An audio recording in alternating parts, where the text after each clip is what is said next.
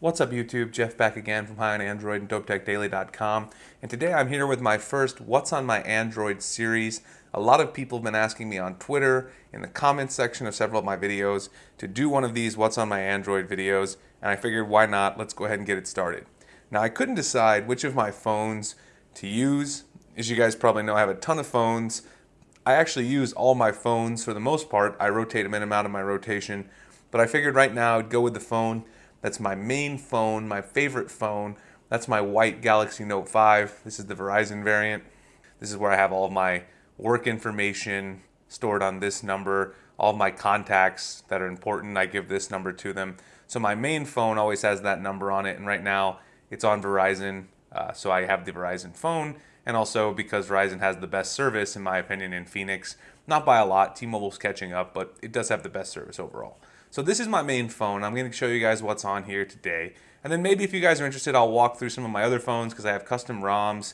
I have some other phones that are rooted. My 6P. I've got custom ROM on my HTC One M9. We could look at some other phones if you're interested. So first of all, a lot of people noticed in the last video, I'm running Action Launcher 3. This is the launcher from Chris Lacey. It's a great app. If you haven't used Action Launcher 3, if you're using Nova or Apex, I have those on here as well. I kind of am a launcher junkie. If I don't have my phone rooted, then I want to customize as much as possible. So I go ahead and throw a custom launcher on here. And Action Launcher is one that I've really experimented with.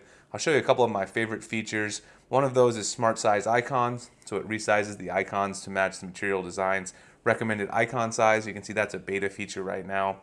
The other thing I really like about Action Launcher 3 is the ability to use this swipe up widget gesture to get to the drawer, and you can see here he calls those covers, so you can make your icons in a folder or a cover. So I switched it back to a folder there. So if you want to change it to a cover, you go into the folder, choose make cover. So you can see there that Google Plus became the front of my cover, and that's the app I see. I don't see any of the other ones. You do see right there at the bottom, you've got a little icon at the bottom right corner that lets you know it's a cover. I also have a cover for my High on Android folder. It's got Slack, Studio, YouTube, and Stat Counter. This we use to keep track of stats for the High on Android news site.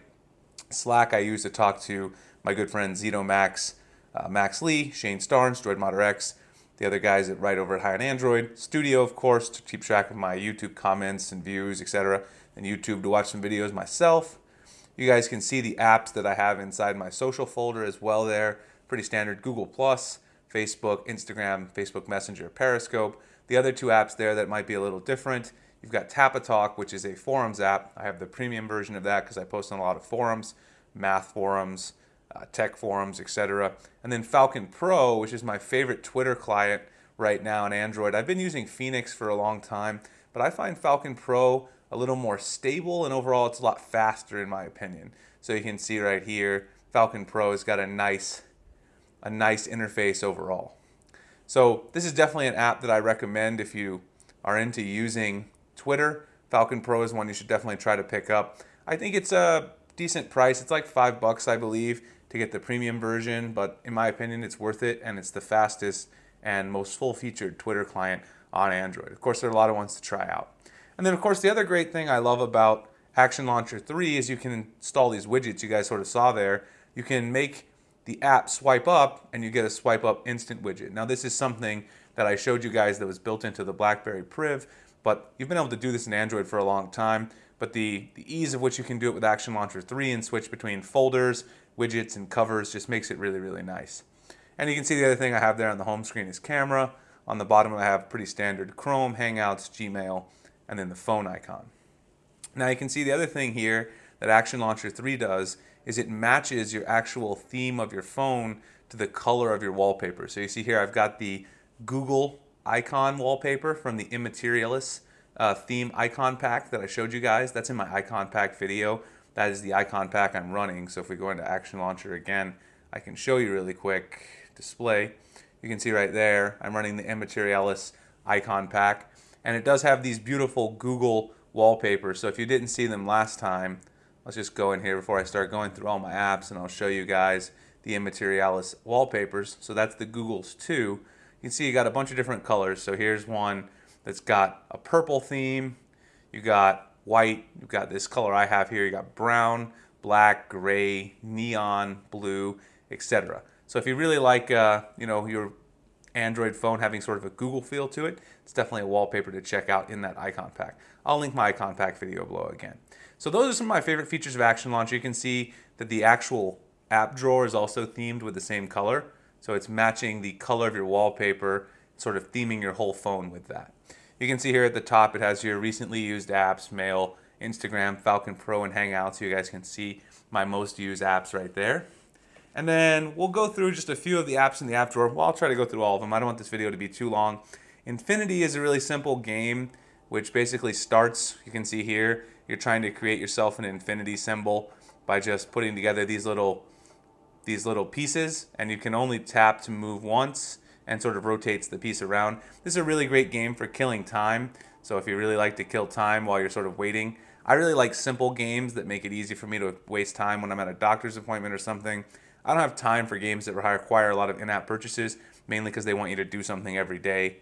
Let's see what else we got. We've got Action 3 settings there. That's Action Launcher. Adobe Acrobat Reader. Aftership. This is my favorite app for keeping track of packages. You can see there my Yeezy 350 Boost Tan was delivered. And I cleared some things from my archive. This right here is free, and it's a great app for keeping track of your packages. The one thing I love the most about it is when you copy a tracking number from an email and you open up this app, it'll automatically import the information in here, and it'll recognize which shipping carrier you're using. So that's a great feature. You see I've got Alexa there. That's for my Amazon Echo. I've got the Amazon app, of course, for shopping. Amazon Kindle for any Kindle books that I have. Android Auto. You guys know I have that unit in my car, the Pioneer head unit. At some point I need to show you guys a tour of that, so I'll definitely get a video up on that. I've been lagging on that ever since I got it. I've got the Android Central app there. I do like to read Android Central's articles, keep up track with any other news that goes down while I'm teaching. Android Pay, which I don't actually use on this phone because I use Samsung Pay. We've got Android Wear, 2.2 benchmarks, pretty standard. I mentioned I do have Apex Launcher on here. I like to switch up launchers, but Action Launcher 3 has been my favorite. I've had no reason to switch since I started using it about a month or two ago. I have Backgrounds HD. This is a great wallpaper app, so if you're looking for something to download wallpapers, especially ones that are sort of themed for the holiday season, various themes throughout the year that might come up, sort of recommend some nice wallpapers, and they're all really high quality. It's a great app. It does have some ads, but it's free, so you can download that. I've got the Beats Pill Plus app, so that of course is for my Beats Pill Plus Bluetooth speaker. I've got the Balloon Tower Defense 5. This is another one of my favorite games.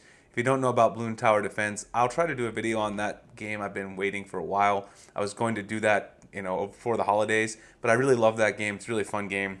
I've got pretty standard stuff there: calendar, camera, Chrome. I've got Chromecast there, Motorola Connect, because I have my Moto 360 paired up to this phone. This is my Huawei watch. Yes, I'm not wearing the 360 today. This is paired to my 6P, which is sitting over on my computer desk. What else we have there? We got Google Drive and Dropbox for all my cloud storage needs. I've got eBay there for shopping.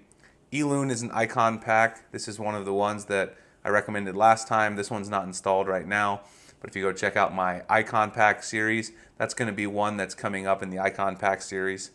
Microsoft Excel for editing my gradebooks for my classes on the go. Facebook, pretty standard. Facets is another great wallpaper app. A lot of people ask where I get, a lot of people know about this app, but a lot of people don't. A lot of people ask where I get these wallpapers from Justin Mahler. You've got the various superheroes and villains series here, like Iron Man, Vader, etc. You can grab the Facets app, and then there's a premium price, I think, to get the extra. I think the Justin Mahler ones are in the premium price, but it's not that expensive, and you can get all those cool wallpapers. I mentioned Falcon Pro. Feel the Wear is another app I want to mention. So this is one that I'm not using on here because I use my Moto 360.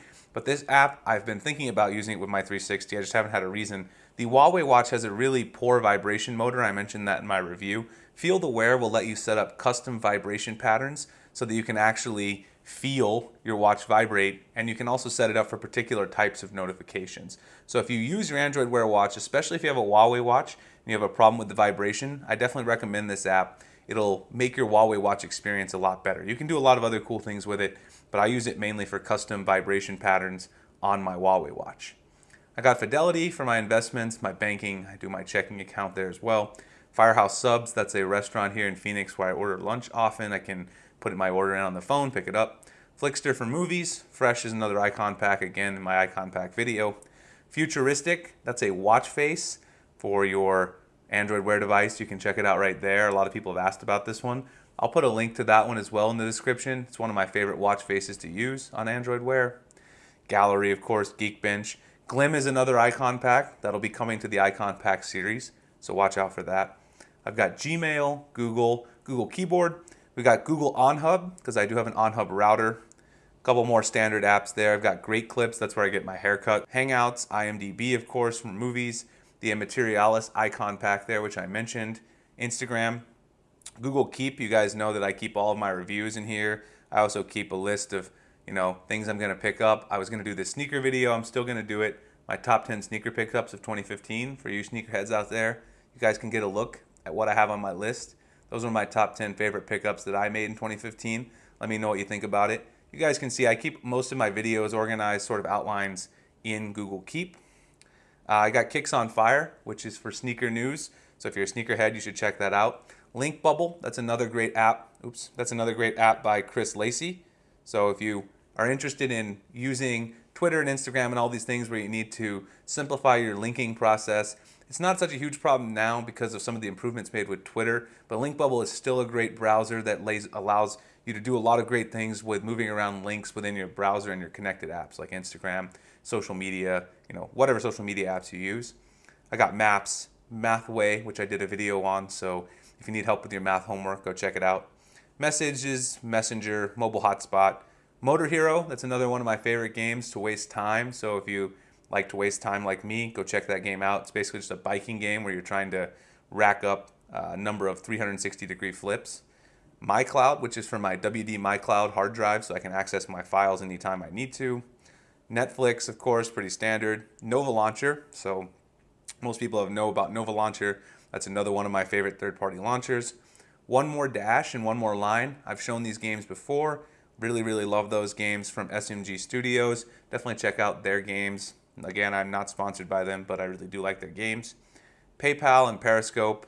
Photomath, which is the next math app that I'm going to do a video on. So if you're interested in the math series, come back for that. Pixolor. This is an app where you can actually pick any color on your smartphone.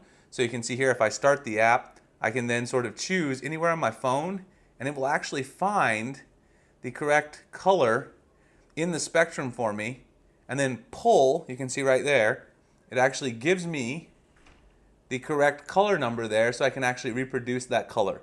Now this is great if you're interested in doing things in Photoshop and you actually need this color number to input to reproduce that exact color. It's great. I can move it around anywhere and I can reproduce any color on my icons, on a web page, wherever I want. So this is actually really awesome, really useful, and I've used Pixolor quite a few times. You can go up to the top to actually turn it on. You can hide the app as well, and then you can also share the color with a friend or share it with someone else, email it to yourself. So I actually find that app really useful if I want to match a color, something in a video, if I want to match something that I'm doing in Photoshop for a class or something that I'm putting in a PowerPoint. It's been really useful. You would think it's just a simple app. It tells you what the exact color number is in the spectrum, and then you can import that into your favorite editing app. Play games, play movies, play music, Play Store, all pretty standard. Pocket Cast, which is my favorite casting app for podcast. You can save your podcast locally, listen to them streaming. It's a really great app. It is a premium app. I think it's like $5. The HTC Re, the camera app, you can see there, that's from HTC Re camera.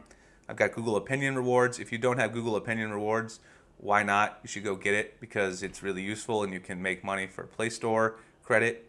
S-Note here, which I use all the time, of course, on my Note 5. It's one of the main reasons the Note 5 is one of my favorite phones. Samsung Level, which is for my Samsung Level Bluetooth headphones. Control a lot of things inside there. Samsung Pay, which, to be honest with you, I've been singing the praises of Samsung Pay on Twitter, and I can't say enough positive things about it. I've left my wallet at home now 3 different times since I've had Samsung Pay, and every time it's bailed me out by letting me use my phone somewhere where they have magnetic stripe reading technology. The Skype there, so obviously I use Skype a lot from my phone for work. Slack, I told you guys about that for communicating with the High on Android guys. Snapchat, which I hardly use at all because it's not really my thing, but I'm trying to get into it. I got Snapseed for editing photos. That's Google's photo editor. Snups, which is for social media for collections. I've been trying to get my sneaker collection up there. I just haven't had time. Speed Test, pretty standard app. Spotify, I have a Spotify account as well as Play Music, so if a song is not on one of them, I can switch to the other. Stat Counter again for keeping track of website stats. StubHub here, which is pretty standard just for tickets. Studio, we've got Swappa Price, so that's an app that every Android fanboy, fangirl should have on their phone. You can check the price, the value of your current phone on Swappa. That way if you're thinking about selling or buying, you can go in, let me go in there and show it. Swappa Price goes in there. It'll let you find out, if you want to check out the Samsung Note 5, you can see the graph there and see what the value is on the Samsung Note 5 from Verizon. If you're thinking about selling, you're thinking about buying. That's a great app I use all the time because I buy and sell a lot of phones. Then I got Temple Run 2 on there, which is another one of my favorite games. But again, since I can't play every day, it's not the best game for me, but I do like to play it sort of casually. Ticketmaster, again, for tickets I buy, I can swipe on my phone when I get to Phoenix Suns games or Arizona Diamondbacks games. Tidal, which I've enjoyed for the high quality audio that they offer, which Spotify and Google Play Music don't offer. I have a student subscription for them, so it's really cheap. Still using my .edu from when I was doing my PhD. I've got Uber on here, of course, for if I need to get home from a bar. Umbra and Ermin, which are two icon packs. Those will make an appearance in the icon pack series, so watch out for that. Some pretty standard apps here. Google Wallet, which I don't use as much again because I'm using Samsung Pay a lot, and now that Android Pay has come along, this app isn't really that useful. Wolfram Alpha, which I use for mathematical computations for my research. So this is more or less mainly for, I would say it's better for researchers than for students, but it will make an appearance in my math app series, so if you're interested in that, stay tuned and check it out. I've got the XDA free version. I actually have the premium version, just haven't installed it on my Note 5 because I've been using XDA from Tapatalk. And then I've got Zigzag, which is another one of my favorite simple but effective games at killing time. All you do is take this ball. It does have ads, which is a little annoying. You can also get the premium version, but you take this little ball and just zigzag to try to stay on the actual platform. So I'm going there to rate. Let me go to retry. And then you can see you collect these little diamonds. Not going to do very good behind the camera, but you get the idea. So this is definitely a game I recommend. I think you can get rid of the ads for $1.99 or so. I'll probably do that because I've been playing the game more and more often. So that's what's on my Samsung Note 5 from Verizon. It's not rooted, obviously, because it's Verizon. So you guys sort of saw all my non-root apps on this phone. If you want me to do a video on some of my rooted phones that have custom ROMs on, I definitely have some different apps on there for root, etc. Let me know, and I'll do one on my 6P. I'll do one on my HTC One M9. Whatever you guys want to see. Let me know if you actually like the video. This was a long video, so if you guys hate it, then I won't do it again. If you like seeing what I'm using, if you find something useful, let me know in the comments, and I'll be happy to continue doing it. If you guys give me a like if you enjoy the content, I really appreciate it. Go ahead and subscribe if you haven't already. That'd be great. You can also find me writing over at news.highandandroid.com, dopetechdaily.com, as well as on Twitter and Google Plus at the links in the description. And I'll see you guys in the next video. Thanks a lot for watching.